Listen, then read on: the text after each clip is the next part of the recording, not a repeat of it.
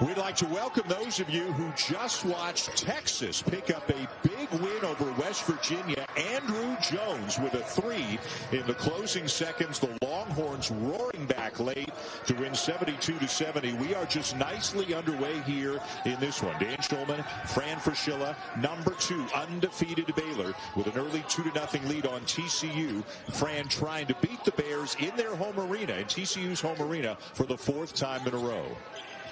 Bears are 10-0, Dan, but the last 2 games in the Big 12, they haven't been sharp offensively the way you would expect them to be. Now, they beat Oklahoma by double digits, but they are not in sync the way they were early in the year.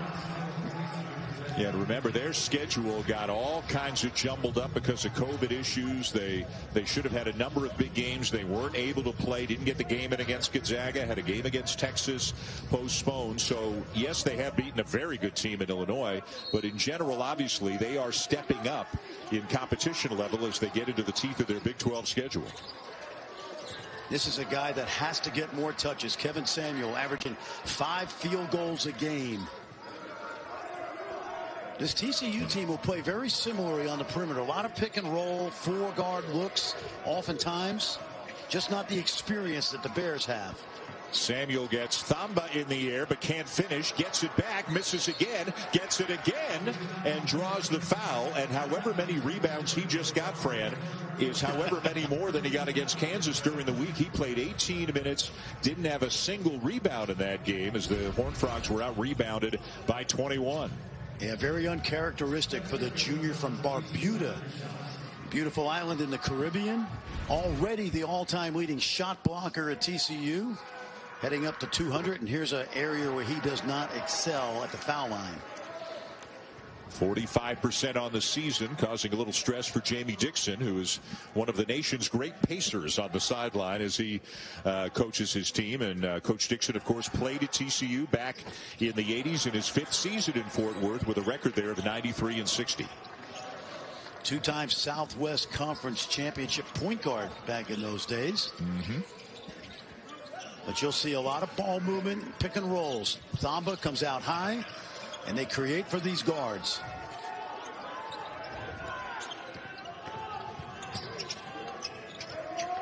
Butler off the glass it goes, and that's the first field goal of the game. 2 minutes and 48 seconds in.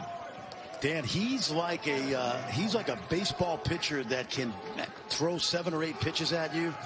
He's not the most athletic, great guard in the country. He just has a great pace to his game. Yeah. Look at this. Ankle breaker. Step back for Miles, and he knocks it down. You know, I was comparing this young man to Frank Mason Jr. before the Kansas game, and he went for the donut, but you got an example right there. Compact build, bulldog mentality, terrific footwork that time. And I don't know about you, Fran, whoever does that to whoever else, like you never like to see a guy, you know, wind up on the seat of his pants because of a move like that. But when it does happen, you want to see the guy make the shot, right? Like pay off the move by making the shot. No doubt. That will be a GIF, by the way, on somebody's Twitter feed. No question. Maceo Teague knocking down a 3. Baylor shooting a preposterous 44% from 3-point range as a team on the season. Take another look at this. Here it is. And it was Butler. I'm laughing because that's an All-American first team, and his teammates, look at that. Oh, is that going to be on Twitter tonight? No doubt. Mike Miles Jr. will be telling his grandkids about that move. TCU 2-2 in conference play. Baylor undefeated at 3-0. TCU's wins coming at Kansas State and then at Oklahoma State in a game in which they trailed by 8 with just over 2 minutes left and roared back to win it in the closing seconds. R.J. Nembhard with a game-winning bucket.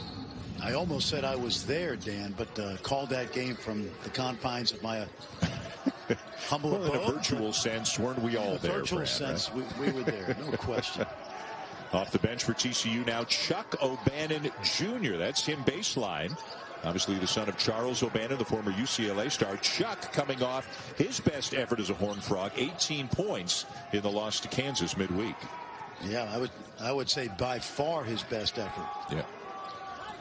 Mitchell a little bit strong with a three, and it is over the back of the backboard to take us to our first media timeout. We'll talk a little Scott. Some flexibility on the part of the Big 12 and the WCC, but I wouldn't totally rule it out. They want good games going into the NCAA tournament, Dan, and I've got to tell you, going back to the summer, Mark Few, Jay Wright, Tony Bennett, and Scott Drew were on the phone every day trying to put together a triple round robin where they could all play each other just to create those kind of environments, not just for the fans, but for their players as well. And Scott and Mark Few are still working on that. How much fun would that have been, a round robin situation? But hopefully, as we have a shot clock violation on the Horned Frogs, hopefully Gonzaga and Baylor will be able to get that game in. But I think we both agree, Fran, the Baylor game that they lost out on against Texas, the postponement of that game, because it's a conference game, does that game take priority in terms of reschedule? Without a question. There is about an 11-day window between the end of the regular season in the Big 12 and conference tournament to get that game in, and possibly a game like Gonzaga. So it's a possibility. Why? Because both coaches think it's a possibility. Miles misses a three. Into the game now for Baylor for the first time, and coming down with a rebound, Jonathan Chamwa-Chachua, number 23, a junior, a transfer from UNLV, actually a sophomore, sat out as a redshirt last year, so a redshirt sophomore. We're going to tell you a lot about him today. Teague misses the jumper, and back comes Nembhard. One of the things I talked to the Baylor coaching staff about regarding their offense, a little too much dribbling the last couple games, not enough ball movement. Nembhard with a nice move, going up and under the bucket and bringing the Horned Frogs back within two. Interesting, in TCU's win over Baylor last year, Nembhard did not play in that game. And they still beat him. Now, Desmond Bane had a terrific game, scored 23. Nembhard has really come into his own this year. Well, his mentor was big, and his mentor is watching today, Desmond Bane, the former TCU star who's now playing for the Memphis Grizzlies and playing quite well. Well, you've already seen Texas beat West Virginia. We got this one for you now, and there's lots more coming your way on ESPN. Kentucky and Florida, 5 o'clock Eastern. Georgetown and Syracuse. Boy, that brings back memories from back in the day in the old Big East. And then UCLA and Arizona. The Bruins right now the only undefeated team in Pac-12 play after their overtime win over Arizona State a couple of nights ago. Huge win, and that's without Chris Smith, the outstanding senior, has been lost for the season. Matthew Meyer down with a rebound, 6'9". He can really score. He can grab the rebound, bring it up the court. Nice dish, terrific drive by Jared Butler. They made that trip look easy. They sure did. And Jared Butler, again, he's smooth as butter. Not an elite athlete, according to NBA scouting friends of mine, but love the way he plays. Long rebound, tipped out to Nembhard, and he'll cash in a three to get him back within a point. You know, I mentioned the mentorship of Desmond Bane. This young man, R.J. Nembhard, is the son of Reuben Nembhard, who was not only an outstanding player at Weber State, Dan, he's the guy that ended Judd Heathcote's long storied career at Michigan State in the '95 NCAA tournament. Spent a year in the NBA as well, so R.J. spends a lot of time working out with his dad. Some of the other Horned Frogs as well. They occasionally go to Camp Nembhard in the summer, it sounds like, and get some work in. I got a text this morning from Desmond Bane, who, as I mentioned, is now at the Grizzlies. By the way, averaging 9 points a game, shooting 48%, Dan, from three. And very excited about the young group he left behind. Arguably one of the most popular athletes to ever grace this Fort Worth campus. And the first Horned Frog to be drafted in more than 20 years. Baylor in transition. And the three won't go down for Adam Flagler, the transfer from Presbyterian, in off the bench. Kind of a three-headed monster off the bench for Scott Drew, with Flagler, Chamwa-Chachua, and Meyer. All of them so effective off the bench. All starters, Dan. Honestly, they all could start anywhere in this league. There's no question. And that you don't see that kind of consistency over 2 seasons. Of course, disappointing end of the year for teams like Kansas, Gonzaga, Baylor, Dayton because of the end of the season. But Baylor's picked up right where they left off. Yep. And as you saw, third in the country in offensive efficiency, fifth in defensive efficiency. They're the only school in the nation in the top five in both of those categories. Yeah.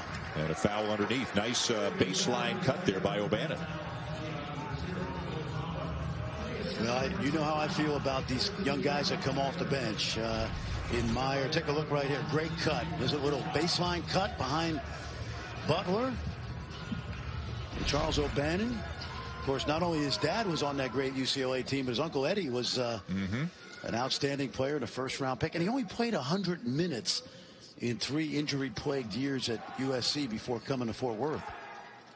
Yeah, and had some injuries that he dealt with in his transfer year as well. But, boy, 18 points, one of the few bright spots for TCU in their 93-64 loss to Kansas midweek. Thamba just picked up his second foul. Vital back into the game for Baylor.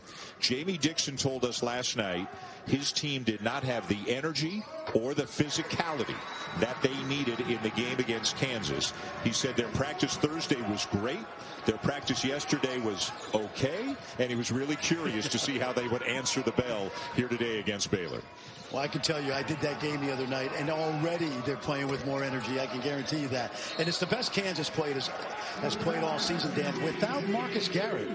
They got a great performance out of David McCormick, who had been missing in action, 20 points. And the outstanding freshman, Jalen Wilson, DeJuan Harris, all stepped up big for the Jayhawks. What a league the Big 12 has been so far. Kansas, by the way, home a little bit later on today to Oklahoma. Texas Tech is at Iowa State. Oklahoma State is at Kansas State. A 1-point lead for TCU.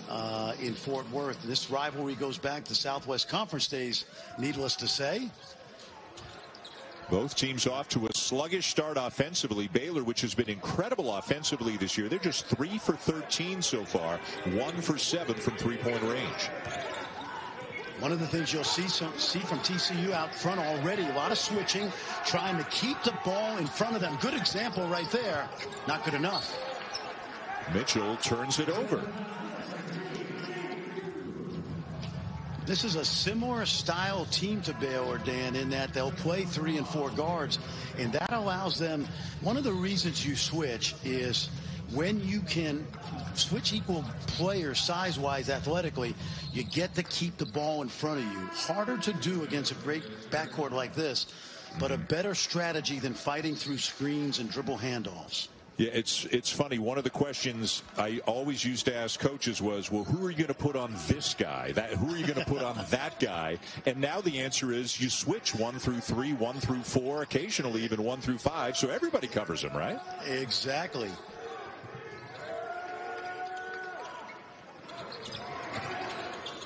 Miles kicks it to the corner. Good recovery, though, by Baylor.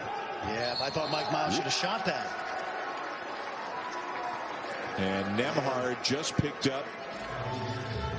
Which way did they call that? They call that on. I think that's on Nembhard. Because Mark Vital feels pretty good about picking up that charge. Yeah. Well, Fran, that's the second on Nembhard. TCU's got themselves a problem right now. Well, and Jamie Dixon is a very conservative coach when it comes to playing a guy with 2 fouls. It'll be interesting to see if Nembhard is fouled out of the next 11 minutes by his coach or not. Yeah. Yeah, this is one of those markdown time and score. TCU was up 1 with 11:11 to go in the half when Nembhard went to the bench. So who on the offensive end for TCU, who picks up the slack right now, Fred? It's got to be Miles and it's got to be P.J. Fuller, both capable of doing that. Good inbounds. Off the knee of Meyer out of bounds, and Baylor just still not clicking. Yeah, I will have to give TCU credit, Dan. They are locked in, and they play that similar style of size, so I'm not surprised they've been able to throw a little junk into the machinery of that Baylor offense early. There's a fair amount of youth on this TCU team. They do appear to have a lot of young talent and a team that should get better and better over the next couple of years. Now an offensive foul called on Jaden Ledee, the 6'9" junior from Houston, as he tried to post up. Guess who took it? Mark Vital. Mark Vital last year, arguably one of the best defensive players in the country. He and Freddie Gillespie did a great job with this young guy, Jonathan Chamwa Chachua out of Cameroon, who I think, Dan, in the early going is one of the hardest playing young players in the country. Yeah, he is one of our favorites. Yeah, we'd say. And right on cue. Yep. Everyday John with the jam. We talked about him a lot on our Zoom conference call last night that we had as a crew. His energy, both on the court and when he's on the bench, it is absolutely infectious. He is such a fun guy to watch. Without a question. One of the graduates of the NBA's Global Academy in Australia. And a great talker on defense, high energy. And watch him run the court today, folks. Keep your eye on him on every offensive and defensive transition. You will not find better runners at that spot than him. He started off a year at UNLV, played for Marvin Menzies there. Menzies had coached Pascal Siakam at New Mexico State, so he was locked in on some of the goings-on of the great players coming out of Cameroon. And he had Chamwa Chachua for a year with Menzies when there was a coaching change at UNLV. Then Chamwa Chachua transferred and winds up now playing for Baylor. And you only mentioned Pascal Siakam because he plays for your Toronto Raptors. We're a little sluggish out of the gate so far this year, but they'll get it going. Yes, they will. And a baseline jumper for Jared Butler ties the game. He's off to a good start at the offensive end. You notice, Dan, how smooth he is. He really doesn't beat you with the high, hard fastball. It's more like that Greg Maddux pitching catalog. You know, he beats you with a lot of different fakes. He's a finesse guy. Boy, another great baseline cut. And the basket for Francisco Farabello, who, like Chamwa Chachua, comes out of that NBA Global Academy, right? You got it. Teammates. Young man from Argentina. They know each other very well from spending a year in Australia. They're the teammates right there. Yeah, that's right. And Farabello tried to help him up. Chamwa Chachua said, "We're not teammates today, my man." Exactly. But he's going to be smiling. Yeah. You know, this summer, Dan, he couldn't get into the Baylor weight room, so the Baylor weight room came to him. He brought weights and an exercise bike to his apartment, put it out on his patio, his porch, and his teammates said he would be up there all hours of the day and night. But if you want to get Scott Drew talking, just ask him about the guy they call Everyday John, the kind of work Everyday John, EJ. Yeah. There's a steal. Butler finishes at the other end to tie the game. You said finish, Dan. It's about what he does as well as any guard in America is finish. And again, not with that athlete over-the-rim athleticism. That time he threw the changeup. Baylor undefeated, 10-0 on the season. Nice cut. Nice kick. And Kevin Easley didn't want the three.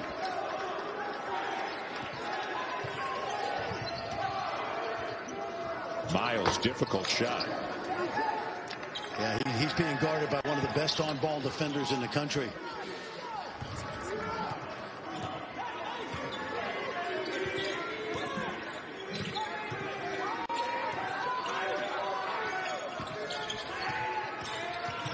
T trying to go baseline. Pull-up jumper not there. Got his own. Mitchell for three. In and out. And TCU ball. It's Miles. Baylor starting to get good shots. Just not dropping yet. And Miles playing well. Fouled and will be at the free throw line when we come back. Well, this are because of COVID protocols not practicing. Yeah, they've had guys miss practice time, guys miss games. Francisco Farabello was recently out for 4 games due to COVID protocols, just getting his legs underneath him again. Jamie Dixon, of course, had a great run at Pittsburgh before coming back to his alma mater at TCU.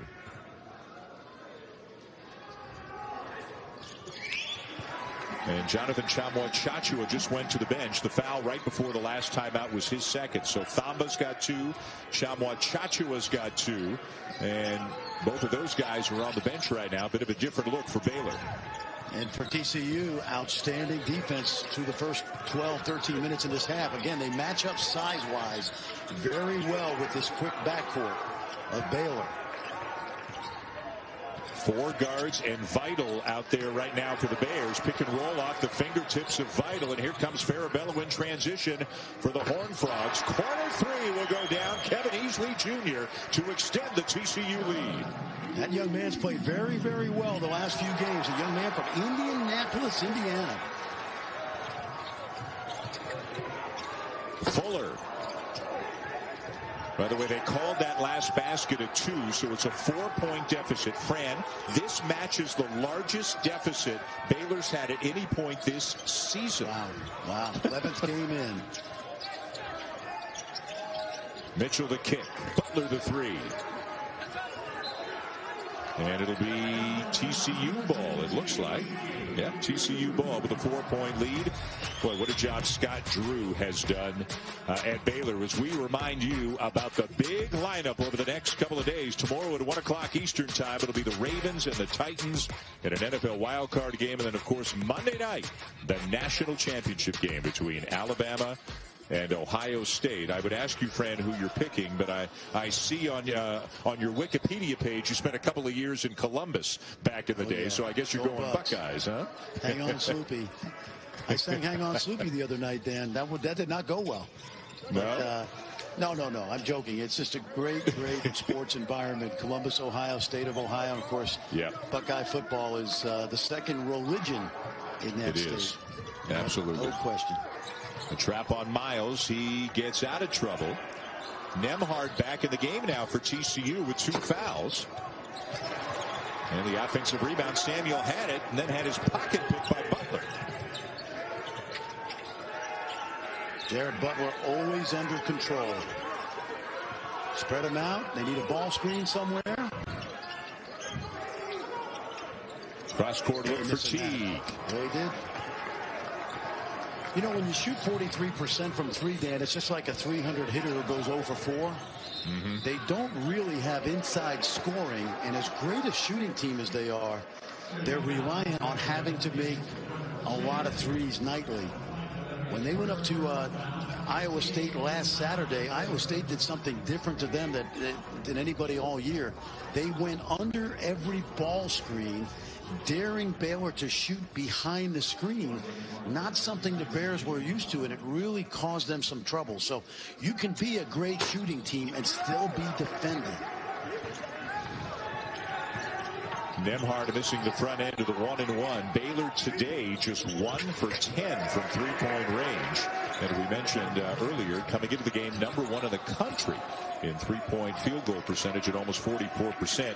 They're staying in the game right now because Jared Butler keeps finding different ways to score. Absolutely. At the basket, too. He's got that floater game, layup game down.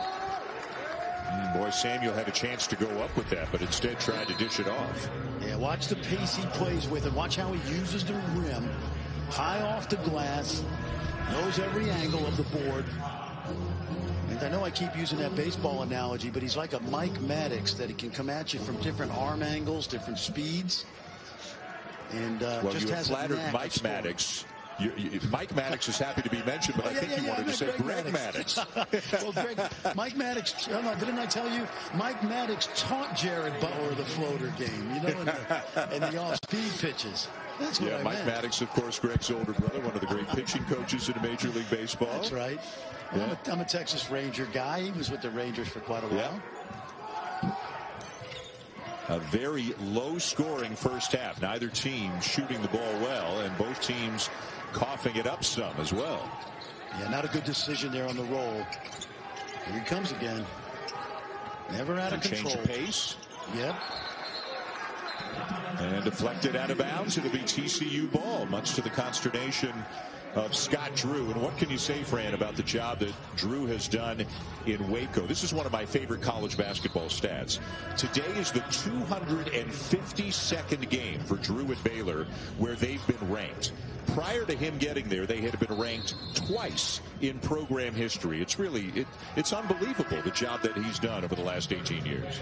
It's arguably the greatest rebuilding job in college basketball, when you have to remind people that they not only were coming off devastating NCAA probation, but the murder of a player in the program by another player. And when Scott Drew arrived, and I knew him and his family, I thought he was crazy, Dan, to take this job after leaving Valparaiso. But I'm going to say this, Dan. I honestly believe Scott Drew will be in the Naismith Hall of Fame someday. That's how good a job he not only has done so far, but this program is not leaving the national scene anytime soon. Yeah, no, he's got them rolling right now. Got a great class coming in, and now they've got the lead after the bucket by Flo Thamba. Bears up 2-1. Going back to the end of last year, 15 of their last 17. And quite frankly, they have been transformed from the 40 Acres Country Club to a tough, gritty, hard-nosed team. And they're really impressive. Today was a win that epitomizes the kind of toughness that has grown in that program the last 2 years. I mean, it is unquestionably a league where you could see Baylor, Texas, Kansas all getting an extremely high seed in the NCAA tournament. And that's not to exclude programs like West Virginia or Texas Tech. I mean, those 5 are all terrific. And then you got Oklahoma State knocking on the door, trying to make a name for themselves this year as well. Yes. Got 5 on that shot clock now. Does Nembhard know it? He does now. Might be too late. And they don't get it off in time. Yep. Got to have that clock in your head. And I think RJ fell down once he realized it. Boy, I'll tell you this. You play a game where you've got 6 made field goals and 12 turnovers. You're lucky to be down only 2. And down 2 to the number 2 team in the country. Watch this guy. Yeah. Look at Meyer going to work. I love this guy. Dan, you and I have been watching him since his freshman year. He was a cartoon character as a freshman. People kind of laughed at the fact he was a shot a minute. But Matthew Meyer has improved dramatically on both ends of the floor. His scoring has more than doubled from last season. He's scoring 10 points per game in about 15 minutes per game. But they're so good, he doesn't get more minutes than that. But he's got the look of a guy next year, Fran, who is, the numbers just blow up next year, don't you think? Yeah, there's no question. Take a look. Watch this now. This is 6'9", folks. And this is shaking and baking, and he can pass it. He can defensive rebound, and he's gotten bigger and stronger, Dan. We remember his freshman year over here when he dropped 18, but he's not ready yet. He is not ready yet. But I was at the game on Wednesday against Oklahoma, and I have some good NBA scouting friends, and we agreed he might be the best NBA prospect on this team, but it's not now. It's not now. It's a year now. And by the way, he's one of those guys that can stay 5 years and play. Right. But great transformation from the young man from Austin Westlake. At the line, Jaden Ledee, a junior from Houston, spent a year at Ohio State. 6'9", 240. That free throw, the first one that he made, and now this one as well. That snaps a 4.5 minute scoreless drought for TCU, and the foul went on Flo Thamba, his 3rd. Well, to your point just a minute ago, they're only down 2 points. With Nembhard on the bench for a pretty good chunk of the first half. He picked up 2, came back in, but now he's gone back to the bench again. So it looks like Jamie Dixon will try to get through the half, keep it close, and make sure that Nembhard doesn't pick up his 3rd. Good ISO ball right there by Davion Mitchell. He had Farabello on him. A good defender, but not quick enough to stay in front of the Auburn transfer, now a junior. There you see Francisco, whose father, Dan, I covered the 2006 FIBA World Championships in Saitama, Japan, and his dad was on that team with Manu Ginobili and company. The national championship game presented by AT&T, Alabama and Ohio State, Monday at 8 Eastern. And we'll have you covered on every platform, TV, radio, and digital. And Fran's got the Buckeyes. Yeah, I got the Buckeyes. I thought they really took off late in the year when Trey Sermon, the Oklahoma transfer, who did not have the benefit of summer conditioning and really wasn't a known commodity, got a chance to play, and certainly the last 2 games he's been as good a back as there has been in the country. Although Najee Harris is pretty good for Alabama. He's had a great 4-year career. Should be a lot of fun Monday night. Ravens and Titans tomorrow afternoon, and then Alabama, Ohio State Monday night in the national championship game, part of the big lineup over the next couple of days. And Nembhard back in there, so Jamie Dixon kind of yo-yoing his best guy in there on offense and defense as Meyer tried to step in and take a charge, but it was against him. Take a look now. Watch Matthew Meyer. And he's clearly on that restricted arc, easy call. And I like what Jamie Dixon is doing. I think yo-yo is a perfect description, because you don't want your best player to sit for the equivalent of an hour real time between the end of the first half, the 15 minutes in the locker room, and then when they start the second half. So I'm a big fan, Dan, of playing a veteran player with two, as long as they understand how to keep themselves out of trouble on the defensive end. And Nembhard is a fourth-year junior, medical redshirt in his first year. Now you can see with him going back on defense, he goes back to the bench again. Yep. Yeah, as of this morning, TCU was about the 315th youngest team in the country, of only 330 that are playing basketball this season at the D1 level. So 11 newcomers. And you like their young perimeter players, right? You think they're on the upswing? I do. Yeah, that very much so. They just have to allow these young men to grow up. You know, college basketball, as we've seen this year, the best teams have gotten old and are staying old, and this is not one of those teams. I'll tell you one thing Jamie Dixon's going to like. The rebounds are 21-11 in favor of the Horned Frogs after they were out-rebounded by 21 by Kansas during the week. So Jamie Dixon wanted to see a little more physicality. He's getting it. Yes, he has. And Baylor's offense has helped the cause, because they have not been proficient at making shots. Good matchup here for Mike Miles. Yep. He's off to a great start in his freshman year, averaging better than 13 a game, shooting 40% from three. Everything but the finish on the floater. That's nice. Yep, that's nice, pretty. And Dan, that started because Matthew Meyer grabbed that rebound, and instead of looking for a guard, used the first 2 or 3 dribbles to bust out Louisiana, who came to Butler because two of the guys that played here, who played for his coach, Tim Bird, in Louisiana, recommended Scott Drew highly. He is carrying Baylor offensively. They've only made 1 3, but they've got 18 points in the paint. He's got most of them. 4-point lead for the Bears. Miles with the ball for the Horned Frogs. Very difficult shot, but he does draw the foul. Well, Mike Miles Jr., what I like about this particular game, unlike Tuesday against Kansas, is his aggressiveness to the rim. Take a look. Let's watch right here as he gets downhill. And maybe got away with a little travel, but you see the foul. And Mike Miles, who grew up about 25 miles east of Fort Worth, Lancaster, Texas, one of the best guards in the state of Texas last year, decides to stay home. And the numbers have borne out why he is thought to be a very good prospect. Jamie Dixon offered him a scholarship when he was a high school freshman. And he makes them both to make it a 2-point game, so Baylor could hold for the final shot of the first half. Hey, Dan, do you see that Frank Mason comparison a little bit in Mike Miles? Yeah, I see it. Yeah, body type similar, and the style similar. Yep. Big Loopy's back. There you see the numbers. Now, on the right, those are Frank Mason's 4-year career stats. Let's keep in mind that his senior year, he was National Player of the Year before going on to the NBA. But that's my opinion, and I'm going to stick to it. We'll see how Mike's career pans out. It's going to be a ball screen coming, or a ghost screen, which is a fake ball screen. Let's take a look. Oh, it's a double screen. Pick your choice. Baylor goes left and loses it.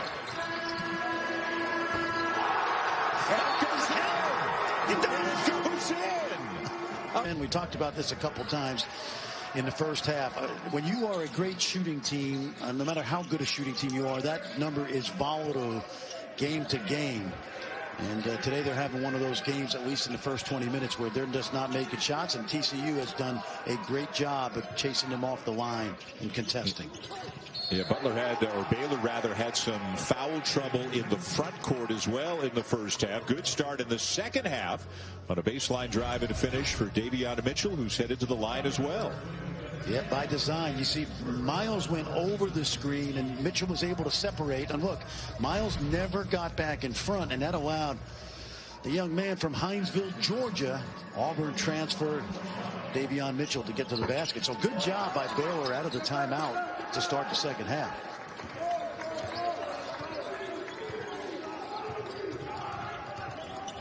Baylor not only is undefeated this year, they have hardly trailed at any point this season.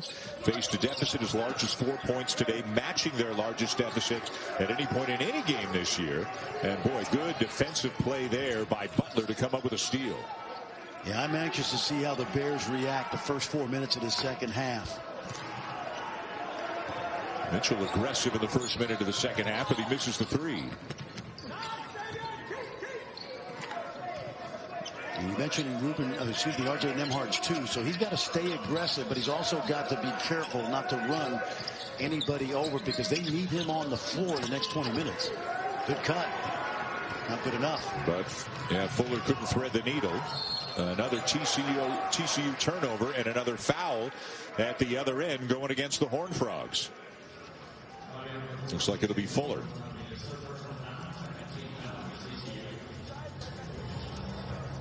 Dan, you remember Tweety Carter and Enrico Gathers. Yes. Baylor has always had a Louisiana pipeline, including Mark Vidal from Lake Charles, who's on this roster right now. This young man originally committed to Alabama and was on campus and decided that he wanted to transfer, and he did. And because of the relationship between his high school coach and Scott Drew, that marriage has been made in heaven. That's Mark Vidal. Yep, that's Mark Vidal being Mark Vidal right there. They need more of that. He had an absolutely outstanding season a year ago. His numbers, though, are quite a bit down so far this year, Fran. Yeah, I don't think he's as in good a shape as he was a year ago, and that's something he can certainly improve on because he's only at his best as a high-energy player.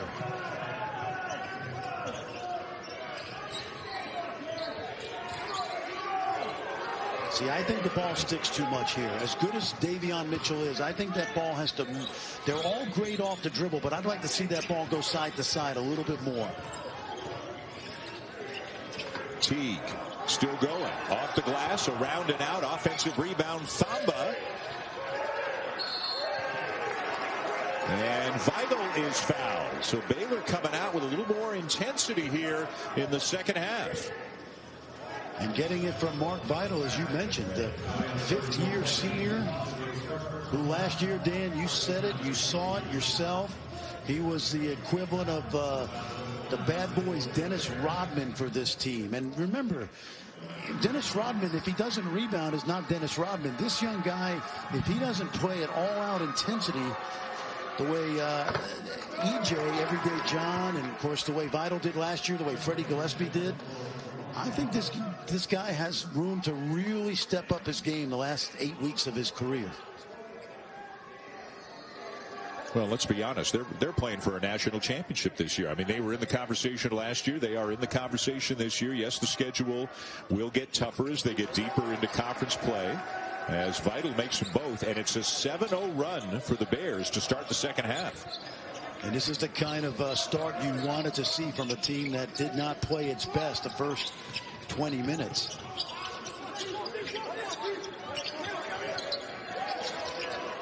They don't really play through Samuel. They don't look for him that often. They do here.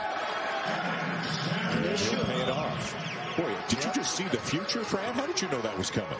Well, no, 5 shots a game, and I watch these guys, and they're great with him setting screens, but the big guy is agile for his size, Dan.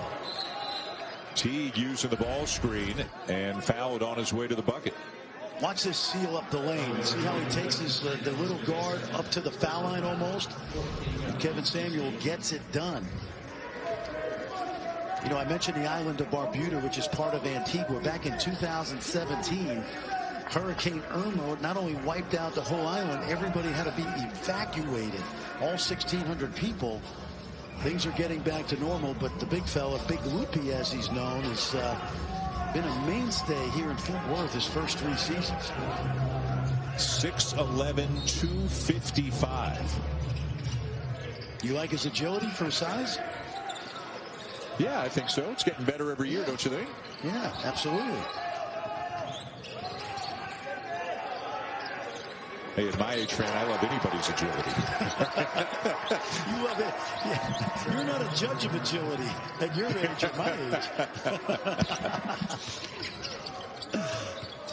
Butler with a 3. He's got 16. And Baylor up by 7 right now. Yeah, look at the intensity level. You watch the ball pressure and the effort. You'll see a sense of urgency to start the second half for Baylor. They go into Samuel again, and he scores again. I like this guy, Dan. I think they could balance their offense with a little bit more touches in the paint for the big fella, and you also want to reward him for the job he does shot blocking and defending. Butler is fouled as the fouls are piling up on the Horned Frogs here in the opening minutes of the second half. That is their 15th foul in barely 3.5 minutes. We just saw a James Harden move right there from Jared Butler. He put that ball out on the drive and dared the defender to reach in and knock it loose and picked up the foul. Take a look, Dan. We talked about being crafty, right? Watch him put the ball out there, up in the air. Yep. And that's like going fishing, putting a little bait on that hook, you know? Yeah, that's Come right. block this shot, big guy. Shamwat Shachua coming back into the game for Baylor as Thamba will sit down. Jared Butler is on the verge of a nice milestone as well. Came into the game with 980 career points. Sitting at 997 right now.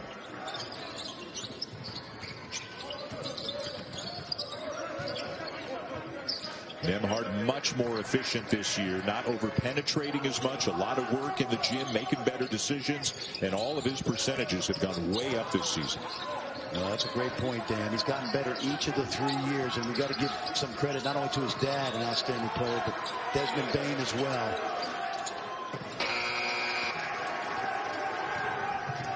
And back come the Bears in transition. They got numbers. Good work. Vital from Butler. Great patience. Watch Jared Butler, man. What patience. Pretty good one. And, you know, I was thinking about this.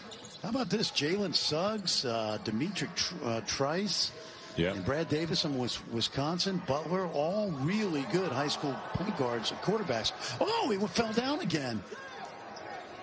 So Miles has, figuratively speaking, broken the ankles of Jared Butler twice in the same game. Yeah. And Butler still is having a good game. Yeah, he is. Boy, Meyer just threw one up for grabs right there. Nembhard comes up with it. But TCU cannot take advantage despite having numbers at the other end. Oh, and wow. another turnover. And this time they'll get the easy deuce for Nembhard. Boy, what a pair of hands by Mike Miles. Just took that ball right out of Jared Butler's hands. Baylor's kind of flirting with danger here, Dan, because you don't want to keep a team like TCU in this game. Looked like they were going to open up that lead. Good challenge.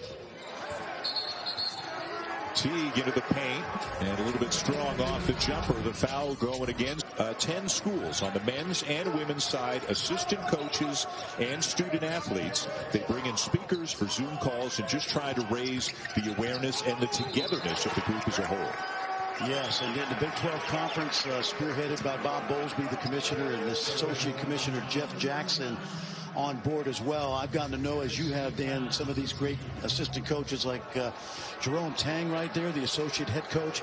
Guys that are great mentors and leaders and are going to be really good head coaches. But in the meantime, they're using their platform to help educate many of these young men and women who are not just student athletes, but guys and ladies who are going to be great people going forward and serving society. And it's a great initiative. Kudos to all these great men and women. Absolutely. And still, at this time, every 2 or 3 weeks, they're getting together virtually, and Dwayne was telling us participation is incredibly strong.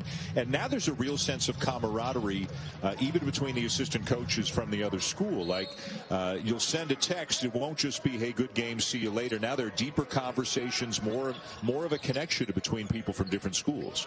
Exactly. Tony Benford's been around this league a long time, former player at Texas Tech on that TCU bench, and it's a great idea, given where we're heading in society with social justice, awareness.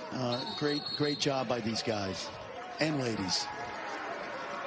6-point lead for Baylor over TCU. The Bears, the second ranked and one of the few remaining undefeated. Second foul on Matthew Meyer.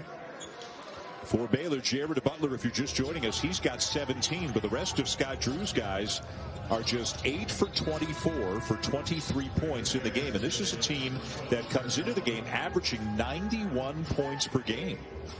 Yeah, and Dan, you know, it's very easy from 30,000 feet to not watch this team and say, oh, they are clearly one of the couple best teams in the country. Their coaching staff doesn't feel like they've played well in the last 2 games, and we're just seeing a carryover. Now, they did beat Oklahoma by 17, but up at Iowa State on the road last year, very similar type of game to what we're seeing today.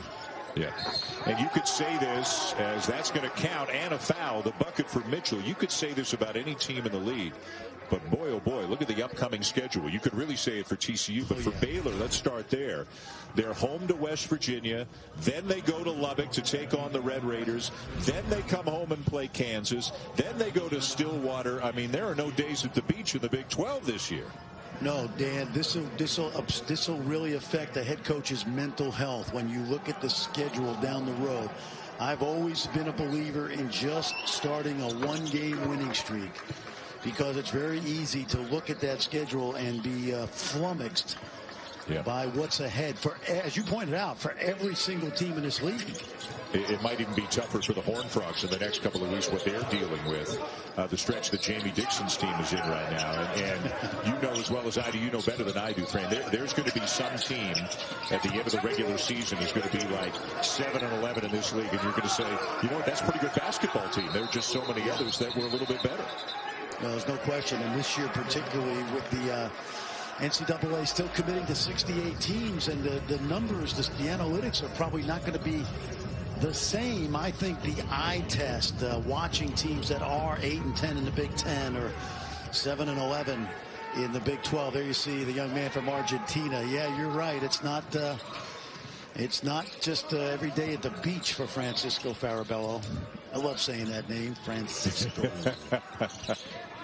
Sounds like a movie I watched over Christmas, Elf. Francisco Farabello. And look at those numbers. And, you know, 21 over 4. 2 of those 4 turnovers have come today. He came into the game with 20 assists and only 2 turnovers on the season. I mentioned his dad, who played professionally for 23 seasons around the world, and back in 06, Scola and Oberto and Nocioni and Ginobili was part of that team that played in the World Championship and the 96 Olympics. Dan, here's a guy we haven't talked about today, Adam Flagler. Another one of those big South guys who's transferred up and already having a great impact on this team. You mentioned transfer from Presbyterian, better than 11 points per game off the bench. The three-headed monster of Meyer, Flagler, and Shamwa Chachua. The Baylor bench averaging about 39 points per game this year. Granted, they've had some blowout wins, so that'll add to the bench numbers, as Miles, who had a huge first half, misses the 3, and then the foul is called on Ledee. And Farabello leaving the court and limping as he does so, Fran. Yep. Sophomore from Argentina, has played a lot of international basketball. He'll head to the locker room. That's not what Jamie Dixon wanted to see. He also didn't want to see his team pick up 9 fouls in less than 8 minutes to open the second half.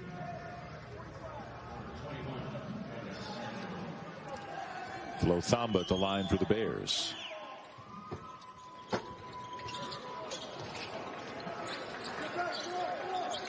Baylor leaving some points on the free throw line right now.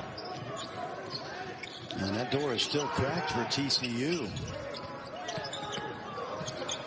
Baylor's doing a lot of switching off the ball, Dan, so it's almost a zone defense on the weak side. Nembhard with a runner from the baseline won't go down. Rebound Thamba. Thamba's going to set that high ball screen if he can and then roll to the rim. Nice spin move. But Vital had it knocked away. And then Miles with a full head of steam is fouled at the other end. 11:39 to go in Fort Worth. Number 2 Baylor up 7 on TCU. And he's done that, Dan. And one thing I like about him is he won't turn 21 until next August, so he still has a lot of room for growth. And it's been very impressive so far. And speaking of impressive, this is a guy that needs to have an impressive last 11 minutes, R.J. Nembhard. Saddled with a little bit of foul trouble in the first half. A big 3 there. And TCU hanging around within 4. Nice drive. Left hand layup that won't go down for Mitchell. Ball's on the deck. It's a wrestling match right now. And it's going to be a tie-up. The possession arrow will give it to TCU. Mitchell down the lane, missed that layup. But again, watch the challenge inside by Kevin Samuel, who's closing in on 200 blocks. And that's not a block, but that's a scare right there from the 6'11 youngster. And I said it a couple minutes ago. This is a real danger zone for Baylor because they're not going through the motions, but they're not pulling away. And if you're TCU right now, you have a golden opportunity at home to knock off number 4. Although Miles slips and just tried to get rid of the ball, turned it over, and Butler is going to pay it off at the other end. Well, pay it off is a great way to put it because he is so good around the rim. He's very much, Dan, in that Jalen Brunson, Monte Morris type of a point guard. When your best player at the point goes out, he's going to run your team for 8 to 10 minutes in that second and third quarter. Watch the anticipation right now by Butler. And this is what I love. Watch the finish. Always under control. And he has an affinity for using that window. He's got a long-term relationship with that backboard. He's got 7 two-point field goals in this game. Doesn't it feel like about 6 of them have been in the paint frame? Absolutely. Nembhard for 3. Got another one, and it's a 3-point game. Highly confident. What I like about R.J. Nembhard, he's told us a couple times during the season, I don't need to go out and get 25. I want the game to come to me because I want my young teammates to grow. But when I have to take over, I will. Well, he's doing it right now. He's got 8 of their last 10. Nice pull up there by Maceo Teague to get the lead back to 5 for the Bears. Yeah, Maceo's been a little quiet today. But the last few games, he's been averaging 17 a game. Boy, Nembhard's getting into an extra gear last couple of times down the court, though, for the Horned Frogs. Yes, he has. I mentioned his dad, who's a New Yorker from the Bronx. And he came to junior college, Dan, in Texas, in Paris Junior College, before going to Weber State, where he was the Big Sky Player of the Year. And when his dad played in junior college, this is a great junior college league, Texas. Some guy named Sam Cassell was his nemesis at the same time. Sean Kemp was in the league at the time. Boy, that's pretty good junior college league, as you were saying. That's some good competition right there. Here's one more for you, okay? I saved the best for last. Nick Van Exel. Oh, wow. I want to see highlights from that. You got any highlights from that league? Yeah. That's a good league, man. Boy, the first 4 or 5 minutes of the second half, Baylor took the lead, and it looked like they might pull away. They have been unable to do it. A touch inside for the big fella, and Butler fouls Samuel. Good job by the big fella rolling hard. He is a ball screener. And again, I think they should post him up more, but he's a great ball screener. What he's got to do is get off the ball screen a little quicker and sprint harder to the rim and create more of a problem. And now TCU gives it right back.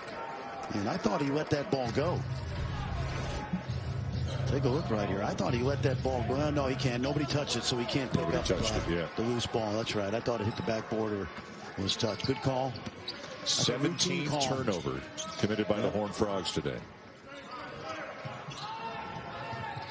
Kentucky, Florida coming up next. All kinds of great games tonight on ESPN. You can see UCLA and Arizona to cap off the evening at about 9 Eastern time. Deep one for Butler. Dan, the reason that play happened was because the big fella, JTT or EJ or Jonathan Chachua, set a screen so hard and rolled so hard, it sucked the guard in from the weak side. Yeah, we have it on pretty good authority that Chachua leads the Big 12 in things you don't see in the box score, right? He does all of that stuff. Exactly, and this guy does things you see in the box score. For that, just looking at that picture right now. I gained 3 pounds looking at the picture today. No, the kid has great energy. He hasn't had a great statistical, but look at him out at the point of the screen. And he's the eyes of the defense. See, every big man who talks loud, often, and early becomes the eyes of a team's defense. Jamie Dixon right now, talk about flummoxed. But I just love this kid. I fell in love with him last year when he was practicing against Vital and Gillespie. Dan, you mentioned it earlier. He only averaged 3 points a game at a mid-major UNLV. The improvement is rapid. Yeah. And he is a great guy to watch away from the ball. If you're watching the game and can take your eye off the ball, watch what he does. Again, the stuff that doesn't show up in the box score, but boy, do his coaches appreciate it. Well, and his teammates even more so, because he creates opportunities for those guards to get those open shots because he's such a hard roller to the rim. And again, we got to point out, you mentioned it earlier in the season, EJ is his nickname given to him by staff member Al Nunez. EJ means everyday John, because there's not a day that he doesn't come into the gym and isn't the hardest working guy in the program. Yeah, accepts his whatever minutes he gets, accepts whatever role he gets. You can always see him just clapping and encouraging and talking and high-fiving. I mean, he's all of that. Having seen this program for 18 years, I'll predict now he will leave Baylor as one of its most beloved players because of not only what he does on the court, but off the court and away from the court. Just a great young man. And again, from Cameroon through Australia at the NBA Global Academy, and now ensconced in Waco. You know, part of the culture that you see now with Baylor, they bring in a lot of international kids. That's been a strength of the program in recent years under Scott Drew. They also bring in a lot of kids who are okay with sitting out a year as a redshirt. We all understand the landscape as we know it is changing now, and probably forevermore. But Chachua was happy to accept that redshirt year, to sit out, to get better, to work on his skills. They get guys who aren't in as much of a rush, it seems, as a lot of other programs get. Well, I think you would probably agree that Villanova and Gonzaga are two of those programs that get that same type of kid. Now a fastball that you can get hitters out with a variety of pitches. I love all these baseball analogies you're bringing today. That's for my friend who's now in the Canadian Baseball Hall of Fame. Congratulations. Thank you. Thank you. TCU not helping themselves with turnovers today. In the second half, they are 6 for 16 with 6 turnovers, and they have turned it over 18 times in the game. But they'll get a much-needed bucket right there. Samuel the miss, but O'Bannon there to clean it up. Well, Jamie Dixon has lamented turnovers all season long, and you would expect that from a team with 11 newcomers. You see a lot of switching out top right now. 4-guard look. That's deep. Butler again. Man, oh man. From almost the exact same spot he hit one a couple of minutes ago. You know, the one thing that's got to be pointed out is this is a team, we've mentioned the formula, the transfers, the red shirts. This is a team of gym rats. Butler and Teague and Davion Mitchell live in that gym back in Waco all hours of the day and night, and it pays off. You know, and it sounds like a cliche, but, you know, this is not just a team. This is a program. This is a culture. This is something that's been building over years. And, you know, they've done it at times largely, Fran, without a ton of top 100 recruits. Now they've got one of the top 4 or 5 recruiting classes coming in next year, and they'll have a number of, you know, there will be some turnover, but they're going to have some of these guys back. As you said, Baylor's not going away anytime soon. No, Dan, and I guarantee you that great recruiting class is going to come in unentitled, if you will, if that's a word, not entitled. They've got a young man sitting out right now, Dane Dania from Minnesota, about 6'11", 260, who was a top 60 recruit a year ago, and he's redshirting this year because he's bought into this. We don't need instant, you know, success right now. There you see the class that's coming in. Jeremy Sochan, by the way, is a kid from overseas who I just watched. He's playing in Germany, and he is a monster athlete and built like, remember Ish Wainwright? He's built like Ish Wainwright, but he's 6'8". The only thing is Scott Drew was boasting to me, hey, don't forget about all the Canadians that we've had here over the years. And I said, well, you don't have one now. I mean, if you want me to talk about it, go get another Canadian. Well, Brady Hessel was pretty good. Oh, big fella. Energy. Tchamwa Tchatchoua with the emphatic slam. Well, Kenny Cherry was pretty good. Brady Hessel, believe me. Scott Drew was not sleeping on the Canadians. No. But Mike Miles just was huge in the first half. Had 15 for TCU. He's been a little bit quieter for the second half. He's got 17 in the game. Nembhard 13. Teague, no. Boy, they're just quicker to the ball than they were in the first half. I just saw Jonathan Tchamwa Tchatchoua sprint one end of the floor to the other. He ended up with the rebound, but he opened up the three-point shot because he ran the floor so hard. Keeps this one alive, but Nembhard gathers it in now for TCU. I could make a training tape of this kid, honestly. Yeah. And again, most of it happens away from the ball, but that doesn't make it any less important. Now this is simple right here. Take a look. Drive it, dish it, dunker spot, finishes it. Look at him run, Dan. Yeah. He's been really important for the Bears here in the second half. And again, the numbers don't show the sum total of his contributions. Butler using the screen. Tried to lob it up top for Tchamwa Tchatchoua. Instead, it's going to be Teague for three. Oh, sweet. Let me tell you, young guys at home, that's what we call a sidestep three. Instead of shot faking into a two, he just used great footwork to slide on the three-point line and make it a three instead of a two. Yeah. This is called educating your feet. Watch the kick out. Shot fake, slide to the left, knock it down. When I see guys running, you know, charges and blocks and all this nonsense in the lane, Dan, I think, hey, educate your feet. Don't run people over. Maceo Teague, been a really good player for a long time. Of course, did not start his career at Baylor. Started at UNC Asheville. He's had a couple of great years in Waco. And how about Baylor? 1 for 10 from three-point range in the first half. Fran, 4 for 7 in the second half. Well, that's that volatility I talked about. You're not going to keep a good shooting down, a team down for long. You got 4 playmakers out there. This is where they're really dangerous. 4 guys can get into the lane off the dribble. Mitchell, one of them, and he draws the foul.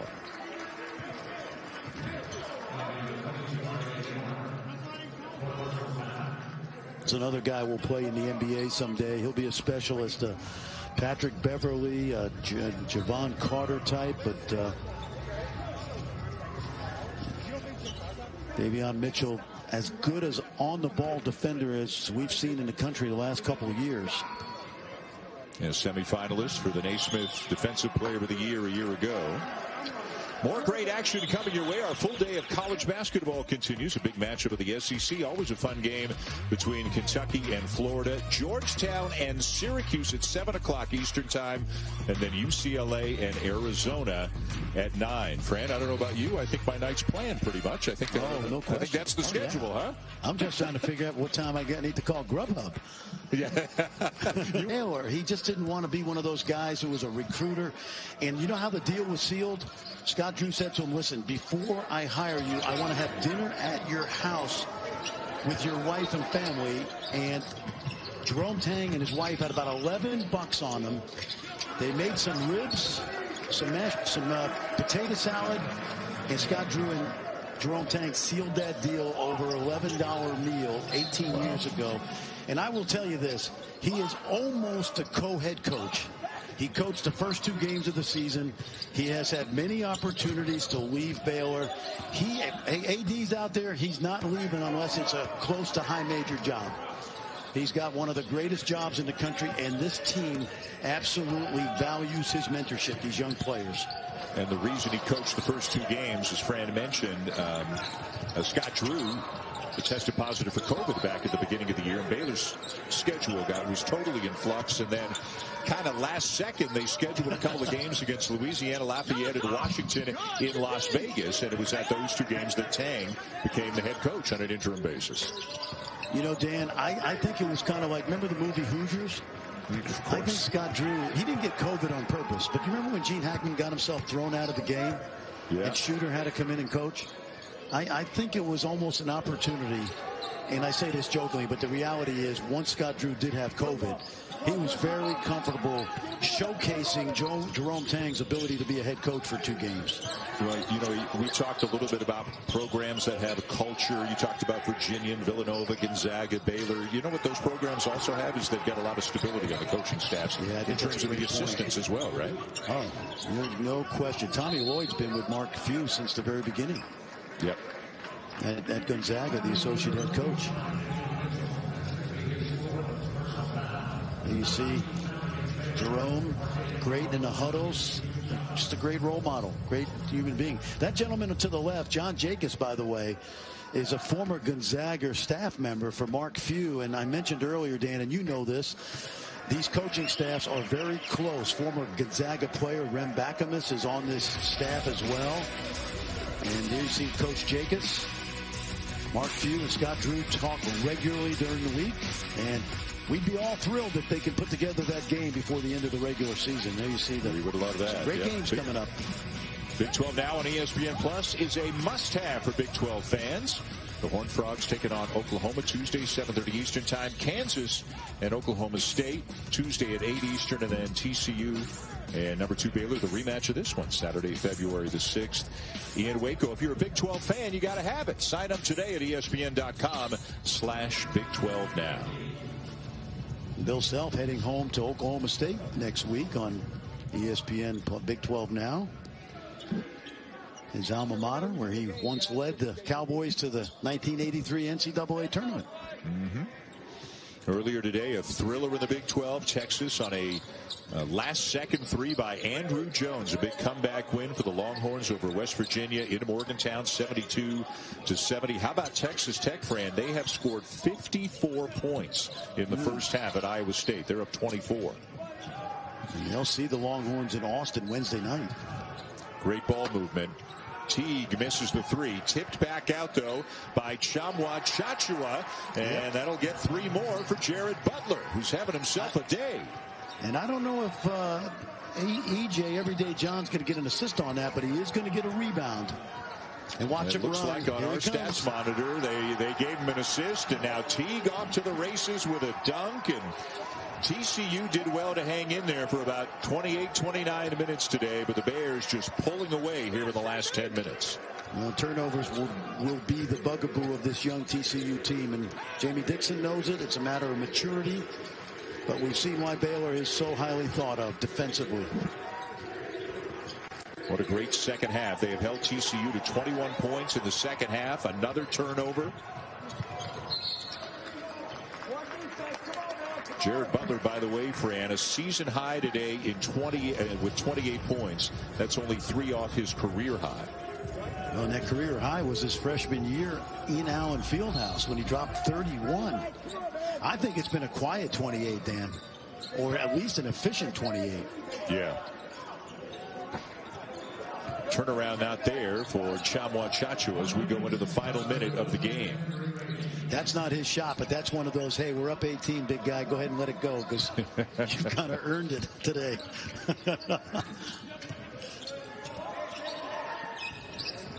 Switches on to Miles, and the 3 goes around and out for the freshman.